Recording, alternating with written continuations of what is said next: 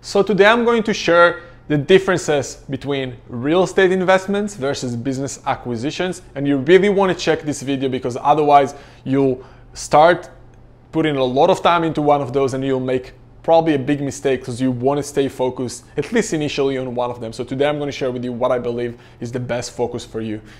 Depends on where you're at. So hey, if you don't know me yet, my name is Moran Pober. I'm the founder of Acquisitions.com, and I'm here to share my journey in the business buying world and to also help you build wealth by doing the same. So I get many messages from people who ask me, what is better, real estate or business acquisitions? Many people build their wealth with real estate, many people build their wealth with businesses. What is better, right? And I want to explore all of those things, and make sure you stick with me until the end because some of those little points can literally make or break you and make the decision for you of where you want to focus your time and efforts. So let's start by talking about the value of real estate versus businesses.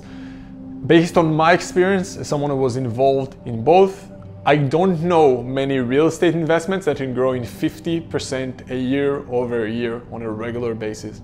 With businesses, I know many businesses who grow 50%, I'm talking at least 50% year over year for many, many years. So the upside of the value that you can have with real estate compared to businesses, there's nothing to compare. Businesses, the upside can be much, much higher.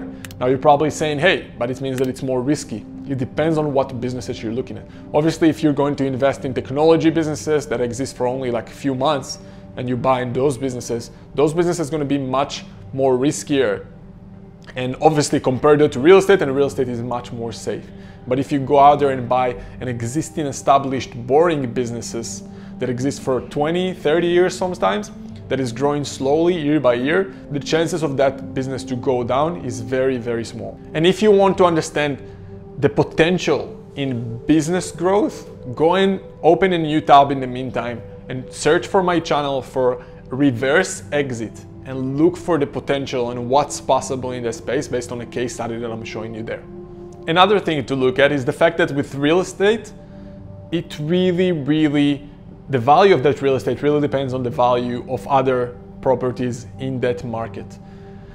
In business, you can see similar businesses in similar sectors that are being sold for very different prices, right? I can show you marketing agencies, for example, that are being sold for 3 times their income, and at the same time, obviously, businesses that are sold for much more. And I think the beauty is that the fact that, especially in business, we are talking about the more the income you have, the more value the business have.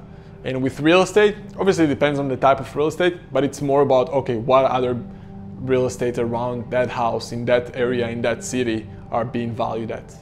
The next thing I want to explore with you is the fact that with businesses, you're just more in control.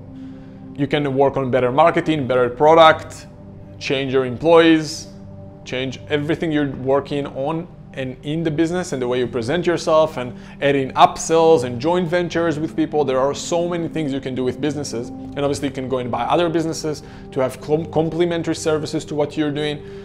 With real estate, there's only so much you can do. Yes, you can fix and change the carpet and things like that, but how much can you do a different job than someone else? I mean, there's only so much different that you can do, even if you're fixing the real estate, if that makes sense. And if you agree with me on that, go and like this video right now and let me know in the comments below what are you thinking.